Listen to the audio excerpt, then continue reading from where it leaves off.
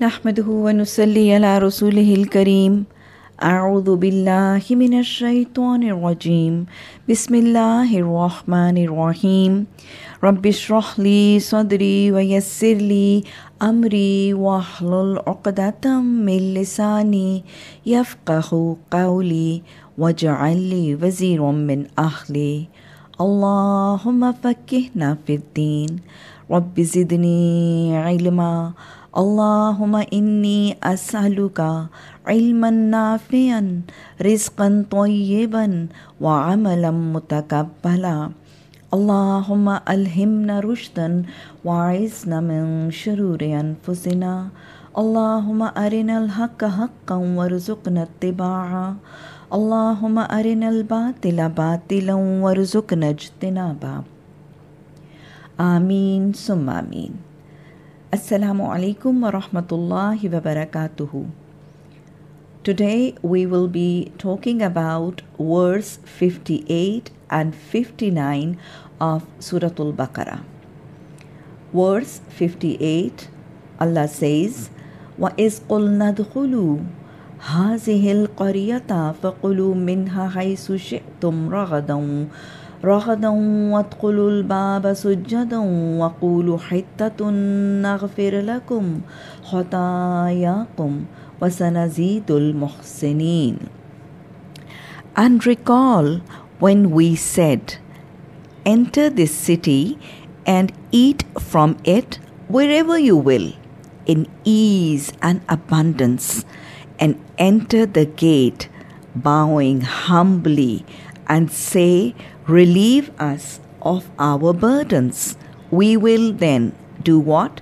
Forgive your sins for you, and we will increase the doers of good in goodness and reward. In verse 58, Allah subhanahu wa ta'ala is narrating the happenings of Bani Israel. And the story of Bani Israel continues that when they were blessed with the ready-made, easy food from heavens, the man and salwa. So now, instead of being grateful for all the blessings that Allah subhanahu wa ta'ala was giving them, and they were receiving from Allah subhanahu wa ta'ala, they were not grateful at all. Instead, they were continuously complaining. And they were continuously complaining that they were sick and they were bored out of eating, just eating one kind of food, as it is mentioned in verse 61 that they said, لَن نَصْبِرَ عَلَى طَعَامٍ وَاحِدٍ, that we cannot survive on just one kind of food. And you ask your sustainer to provide us with all forms of foods and different types of eating things. They asked Hazrat Musa alayhi salam to supplicate to Allah subhanahu wa ta'ala so that they get variable forms of dishes. Now it was after this that Allah subhanahu wa ta'ala ordered them, in fact it was suggested, Allah subhanahu wa ta'ala ordered them to do jihad and enter a city which was very close by to the place they were living. And they were asked to do jihad and enter the city, and they will be able to get all the eatable stuff they were wanting and they were asking for, instead of this heavenly man and salwa. And Allah in return also promised them that if they go ahead doing jihad to enter the city, Allah subhanahu wa ta'ala promised them victory also. And during all this, Allah ordered them that when, with the order and with the help of Allah subhanahu wa ta'ala, they came out victorious and they entered the city as conquerors, Allah ordered them to adopt two mannerisms and to do two things when they entered the city. They were ordered, number one, وَادْخُلُوا الْبَابَ سُجَّدًا, that when you enter the city, you enter the gates prostrating and bowing down before Allah. And the second thing was قُولُوا حِتَّةٌ, that when you enter the gates of the city, you say what? You say hittatun. Now when Allah ordered them to do these two things at the time of their victory, Allah also promised them that if you obey these two commandments of Allah, then Allah will do what? نَغْفِرْ لَكُمْ خَطَايَاكُمْ. Allah said that we will do what? We will forgive your sins for you. That is, Allah promised them forgiveness. And second thing was وَسَنَزِيدُ الْمُحْسَنِينَ, that Allah promised that we will increase the rewards of the doers of good. So this is what the Bani Israel asked, that we are sick of eating a simple dish. We are not contented with a single dish. And then return, they were asked to an order to do jihad, and Allah promised them victory after the jihad. And when they conquered the city with the help of Allah and with the victory provided by Allah, they were asked to prostrate, and they were asked to announce hittatun, and in return Allah promised them the forgiveness of their sins and increasing the rewards of their kind deeds also. Now, what do we learn from all this? The message of the verse and the message of all this sequence is, number one, this proves the excellence of prostration.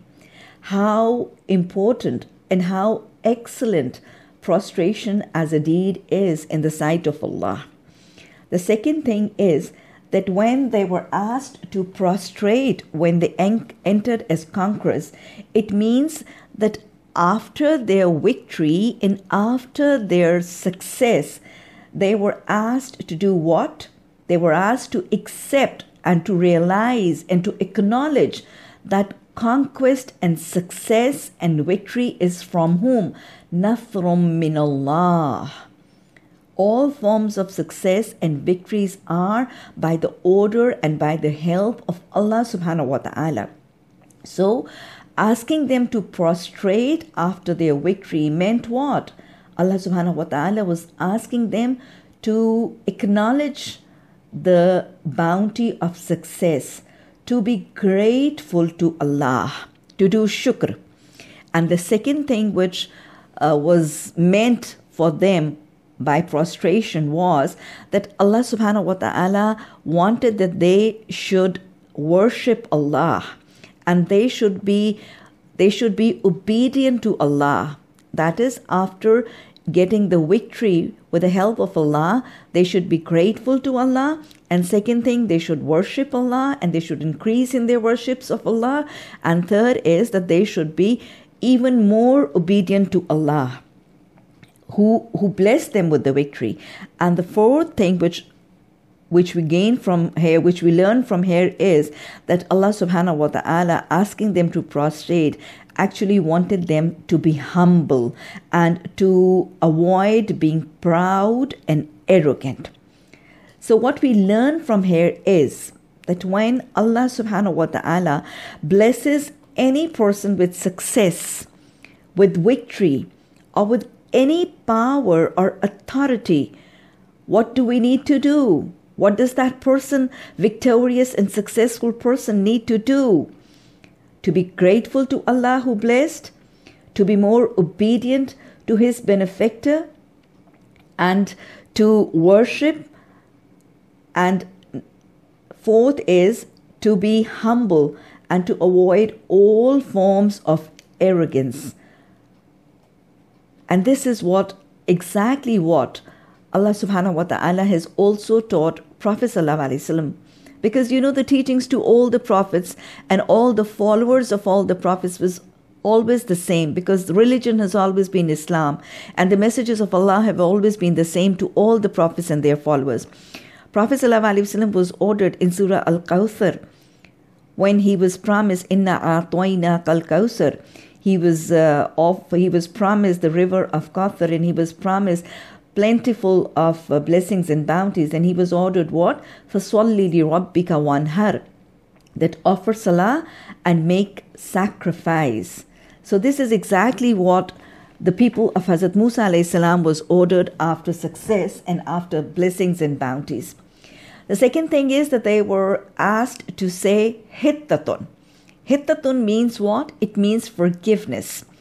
Now we understand two things from this order of hittatun after their success. The first is that Allah ordered them to seek forgiveness after their victory. What do we learn from here? The lesson is that when Allah blesses with victory or with success or with blessings, what are we needed to make? We are needed to seek forgiveness.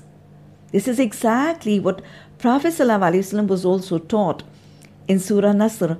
Allah subhanahu wa ta'ala, when he mentioned and when he promised the conquest of Makkah, إِذَا جَاءَ نَصْرُ اللَّهِ وَالْفَتْحُ وَرَأَيْتَ النَّاسَ يَدْخُلُونَ فِي دِينِ اللَّهِ أَفْوَاجًا.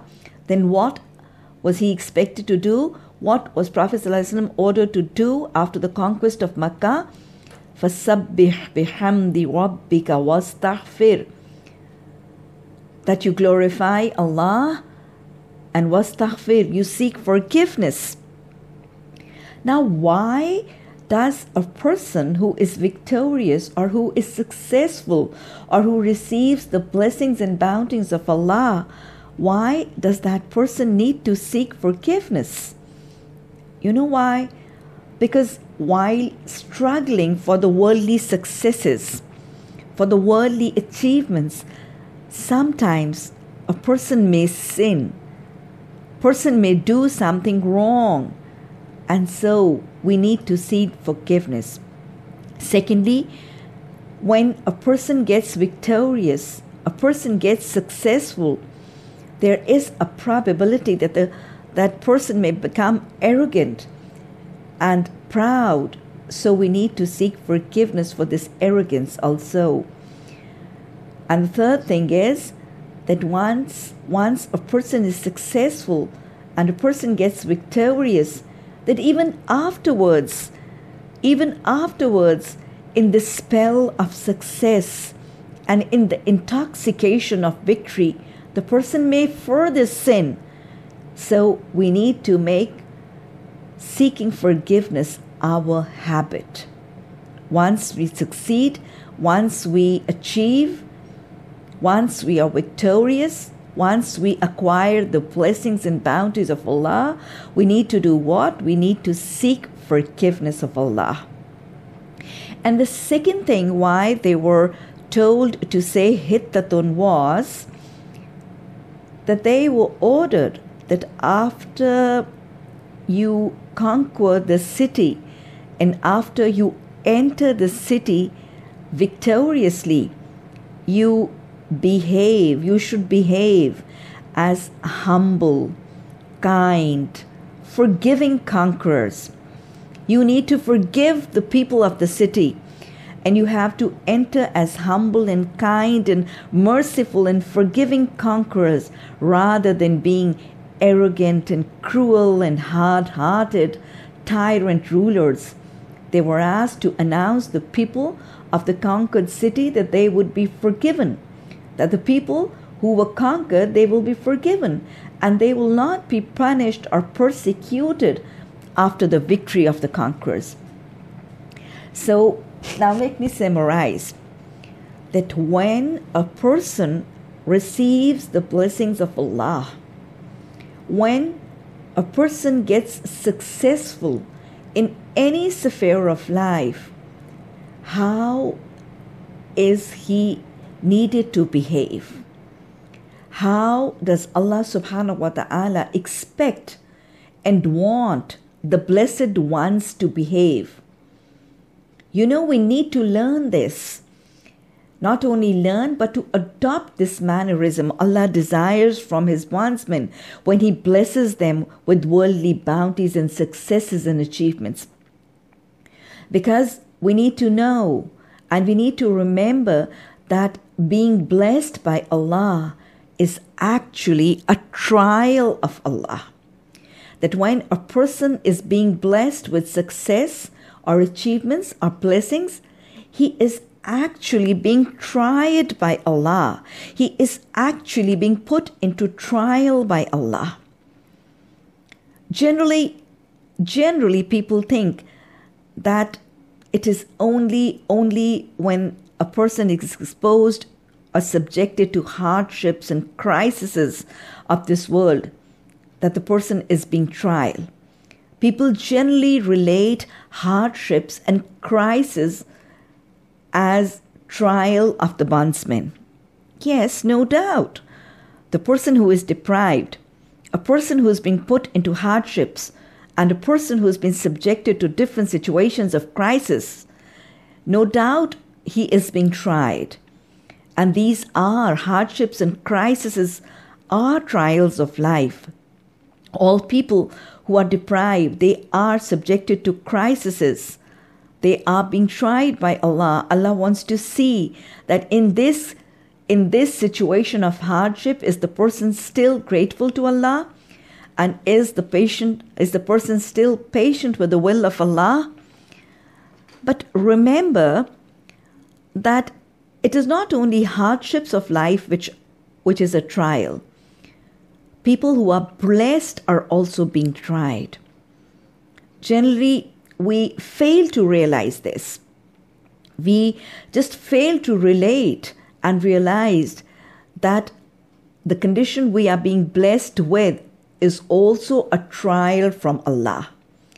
And when people are being blessed with the bounties and blessings of Allah, it is generally just thought that Allah is pleased with us. And Allah, out of His sheer pleasure with us, is being kind to us and being merciful to us. Yes, it might be so. But it doesn't mean that it is always like that. So first, what I would need to highlight is that firstly, we need to remember that receiving the blessings of Allah does not necessarily mean that Allah is pleased.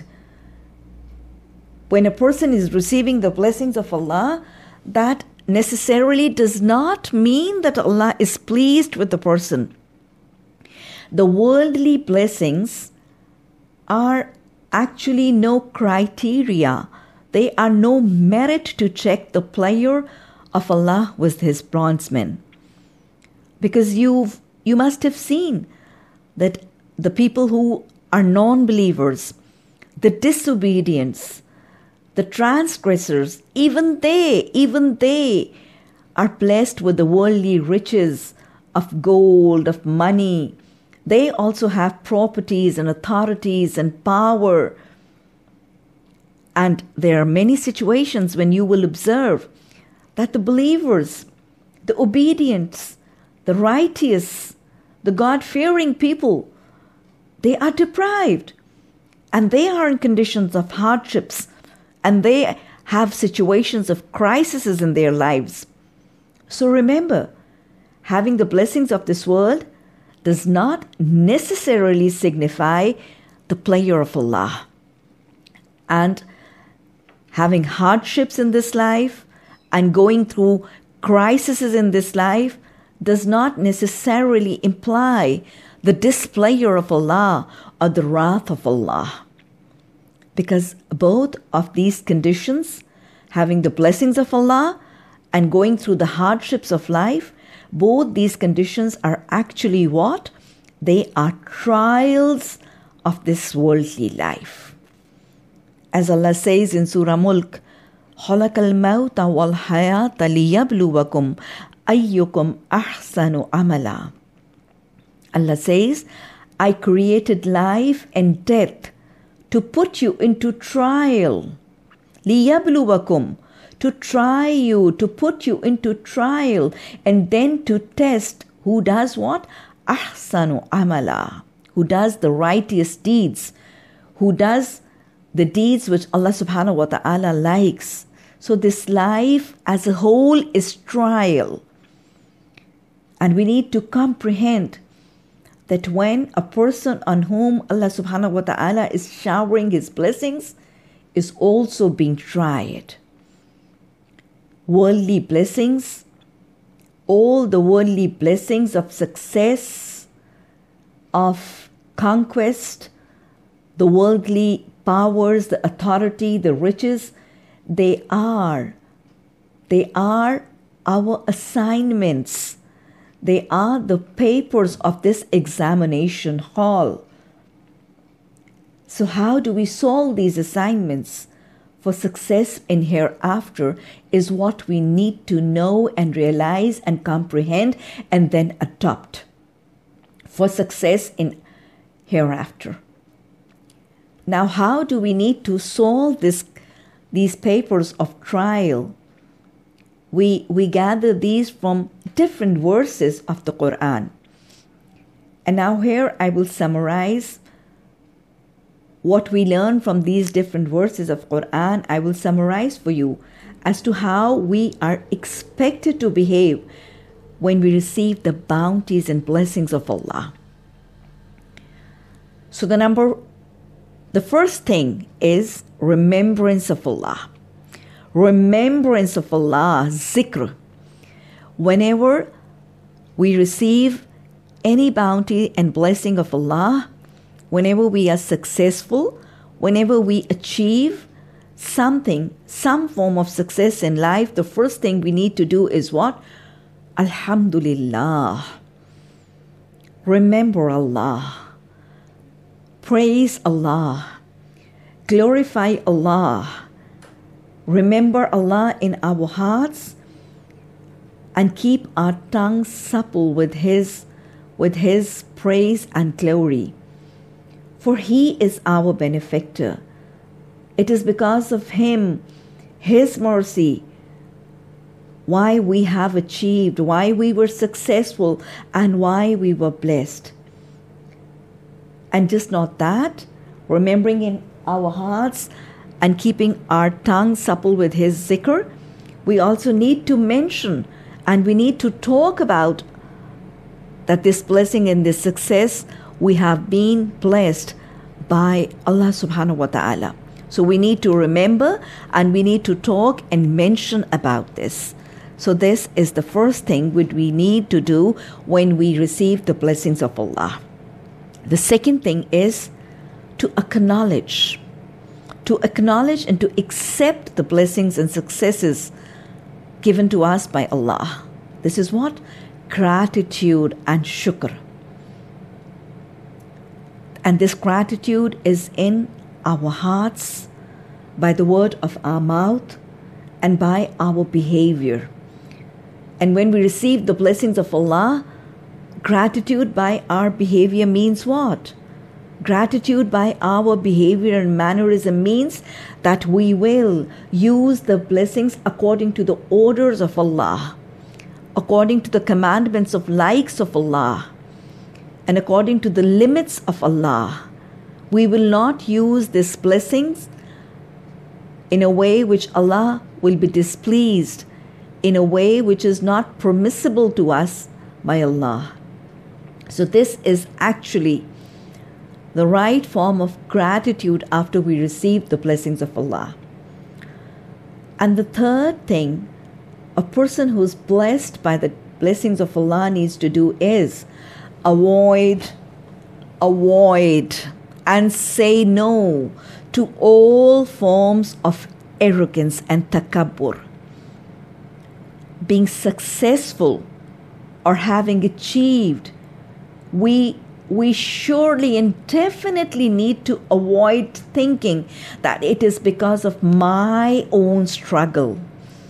What I have achieved and what I have acquired is because of my struggle, my efforts, my skill, my talents, or my hard work. No, we don't have to think my work or my talent.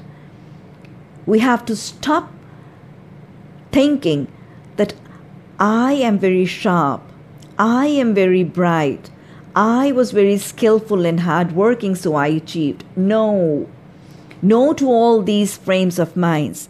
Instead, we need to believe, we need to think that is all the blessing of Allah. And moreover, we need to believe that the skill, the talent, the ability to work hard was also a blessing of Allah. The knowledge and the skill was granted to me by Allah. The healthy body which helped me work hard to strive and struggle was also a blessing of Allah. It is not me who acquired and achieved. It is He who blessed and who was kind to bless. So we are not going to be arrogant after we achieve. We are not going to be proud after any success. We are going to be humble. We are going to be humbled to Allah and humbled to our fellow beings. We are not going to get arrogant around our fellow beings also, that we are one up. Allah subhanahu wa ta'ala help us all, guide us all, and save us all from any form of arrogance. And the fourth thing is self-control. Self-control, because after any form of success or achievement, a person is liable to lose self-control. There is a beautiful supplication of Hazrat Sulaiman alayhi salam mentioned in the Quran. He was blessed with so many successes and riches. He had a very big government. He had power. He had authority. He had knowledge. He had skill. And what did he ask from Allah subhanahu wa ta'ala? Rabbi awzi'ni an ashkura ni'mataka allati an'amta alayya wa ala walidayya wa an a'mala salihan tarzahu wa adkhilni bi rahmatika fi ibadika as-salihin. Beautiful words of Hazrat Sulaiman alayhi salam. He said, "O Allah, bless me with self-control. Awzi'ni, keep me in self-control, that I may be grateful for the bounties you've blessed me and my parents. And that I do deeds, after being blessed, I do deeds, virtuous deeds that may please you. And help me and gather me with your righteous people." So this is exactly we need to behave and relate after being successful in our lives, after being blessed in our lives, after achieving what we wanted to in our lives. Stay in a state of self-control. Ashkura ni'mataka allati. And you see how extensive gratitude does a bondsman need to be?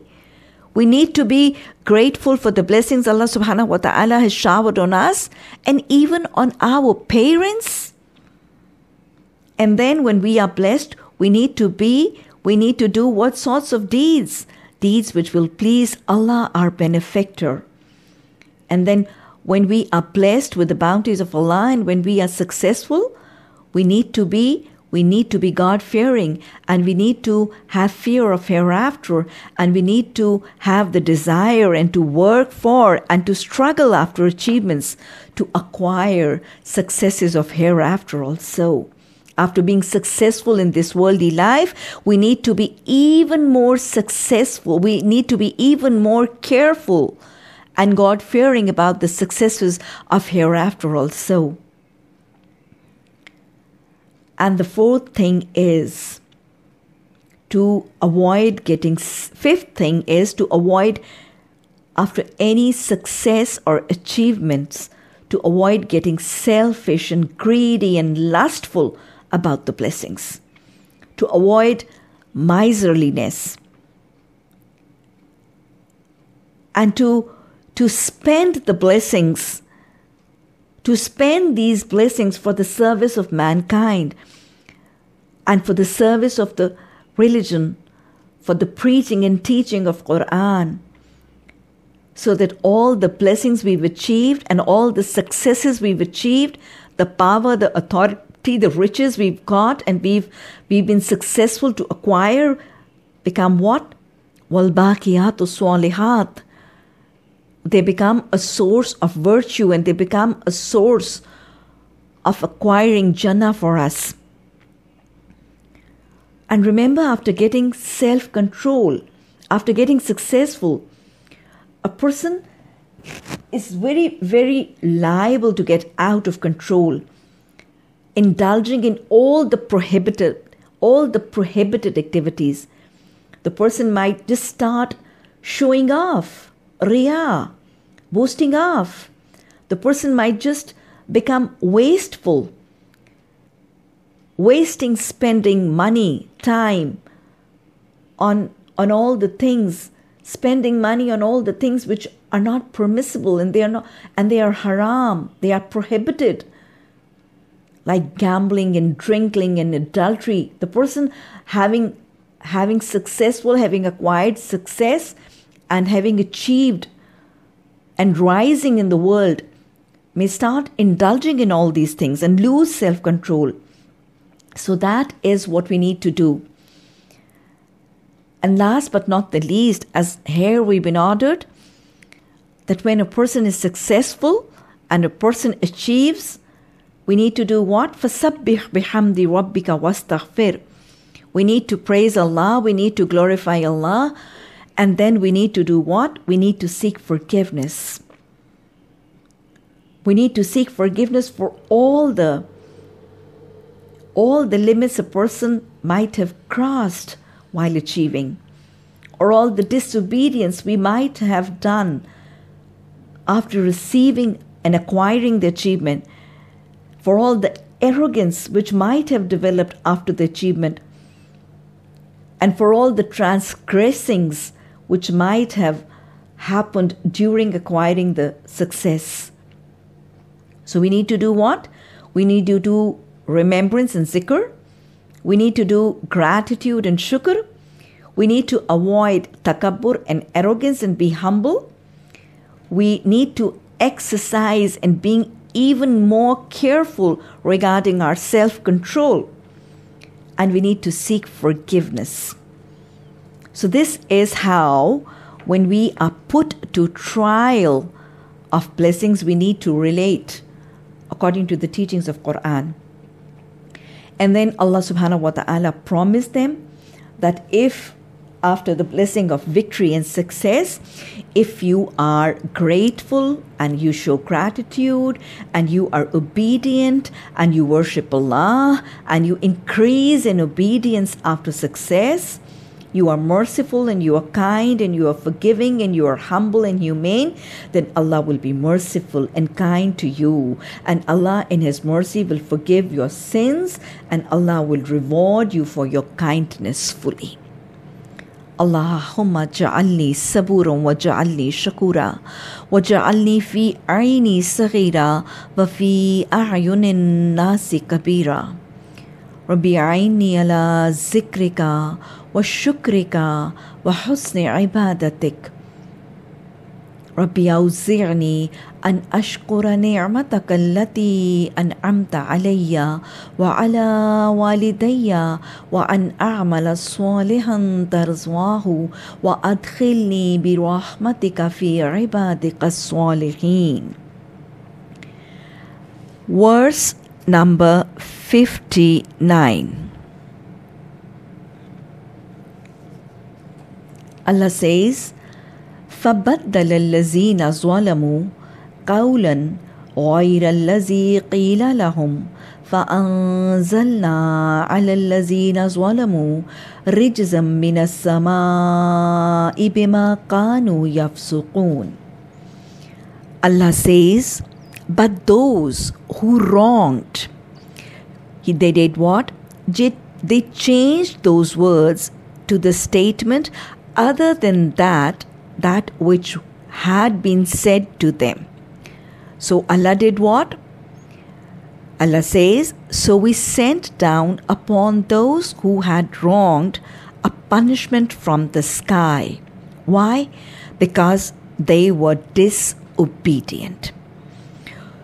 So now the discussion of the happenings of Bani Israel continues. And in this verse, Allah has explained that how the disobedient Bani Israel behaved after they were ordered to make jihad and they were promised victory, and when they conquered, they were asked to do prostration and say hittatun And then Allah promised them that they will be blessed by forgiveness and with a fulfilled reward of their kindness. So how did they behave to all these orders and all these commandments and all these limits and all these promises? How did they rely and how did they behave? Now Allah says they did exactly opposite to what they were ordered to. And how did they oppose the orders of Allah? Instead of being thankful and grateful to Allah, they were totally complaining and they were thankless. They, instead of being obedient, were even more disobedient. Instead of being humbled when they entered the city, they were arrogant and they entered as arrogant, pompous conquerors. Instead of accepting all their sins and all their transgressions and all their disobedience and then regretting and asking for forgiveness, they stuck up to their disobedience. They were stubbornly and they were obstinately continuing in their condition of disobedience. Instead of forgiving the conquered people and becoming kind and merciful to them, they were harsh and they were hard on them. Instead of saying hittatun, they said what? They said hintatun. This word hintatun, although it sounded very similar to hittatun, but it had an entirely different meaning. And it attributed to an entirely different behavior and mannerism also. Hittatun means forgiveness, and hintatun means oats and barley and wheat. It actually meant what? That they were asked to say hittatun to the people when they entered the city, and they were asked to forgive the people, and they were asked to tell the people of the city that we will be forgiving you, we will be merciful to you, we will be kind to you, we will not torture you, persecute you, or punish you just because we've conquered you. They were asked to be kind to them. But instead of saying hittatun, they changed the word to hintatun. They, rather than being merciful and forgiving, they started demanding the people to pay tax in form of wheat and oats and barley. In form of tax, in form of their agricultural produce. So instead of being merciful and forgiving, they were demanding, they were harsh, they were hard, they were torturing, and they were harsh, tyrant rulers and conquerors. So, if we summarize, that they were totally disobedient and they behaved exactly contrary to what Allah subhanahu wa ta'ala had asked them to do. So what happened then? Allah says, in return, they were punished by Allah. They were punished by what? Rijzam minas samai bima kanu yafsuqun. They were punished by rijz from the skies. Rijz means what? Rijz means severe and intense filth and impurity. So they were subjected to a torment of intense impurity by Allah subhanahu wa ta'ala. What was this? We learn that they were exposed and they got in an epidemic of plague. Plague broke in the people of Bani Israel who were disobedient to Allah. And we all know that plague is an infectious, it is a contagious disease which is spread through the mice. And mice, they grow on filth and dirt. So they were punished with an epidemic of plague because of dirt and filth. So the message for all of us is that when individuals, when families, when societies, when nations, they disobey and they just dare to change the commandments of Allah. I repeat that when people or when families or when societies or nations or countries, they disobey Allah and they dare and they challenge to change the commandments and orders of Allah subhanahu wa ta'ala, then they are punished. And they are subjected to punishments and torments of Allah, like they were punished by an epidemic of plague. Don't we realize and don't we analyze our situations? We are being punished. We are being currently punished not by an epidemic, by a pandemic, an internationally spreading pandemic has really, this is the worst form of pandemic which is struck internationally. It is because of the disobedience. It is because of the transgressions to Allah. Because the people, they are daring to change the commandments and the rules and the regulations and the limits of Allah. And then if you look at the state of affairs, there's all form of filth. There's all form of actual filth. Look around yourselves. Our streets, our roads, our rivers, our streams, they are full of litter and garbage. They are full of filth. The biggest cities, one of the biggest cities, Karachi, it is full of filth. And that is the biggest issue of the country. There is filth all around us. And moreover, there's filth of immorality. There's lack of chastity and modesty. There is adultery. There's filth in the media. There's filth in the advertisements, in the signboards, in the literature. Filthy media, filthy advertisements, filthy signboards on our streets, filthy literature. And then there is filth and dirt of cheating and lying and fraud and stealing and killing and looting and plundering and filthy business dealings and filth in the language, in the way people talk, filthy gaze, filth in the hearts. Hearts are full. The hearts are full of the filth of lust, of money, of desires of the world, of so many filthy, dirty feelings that we filled up our hearts. So why don't we realize that we are being punished? These are all the punishments of Allah.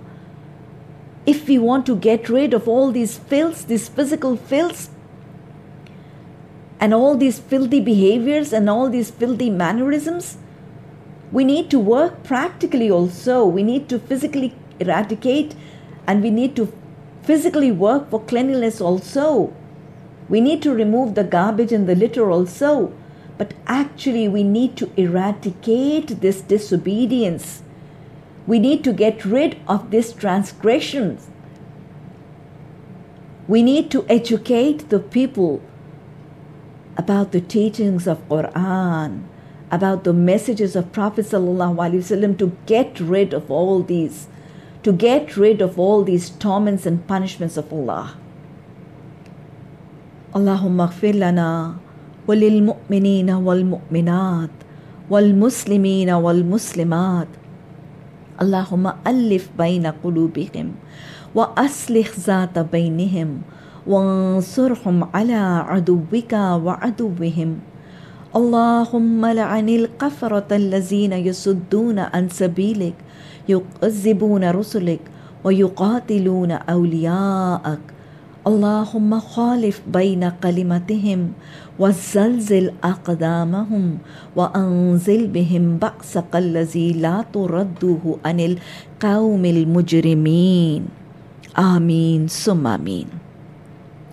ربنا لا تزغ قلوبنا بعد إذ هديتنا وهب لنا من لدنك رحمة إنك أنت الوهاب سبحانك اللهم وبحمدك نشهد أن لا إله إلا أنت نستغفرك ونتوب إليك سبحان ربك رب العزة عما يصفون وسلام على المرسلين والحمد لله رب العالمين آمين ثم آمين.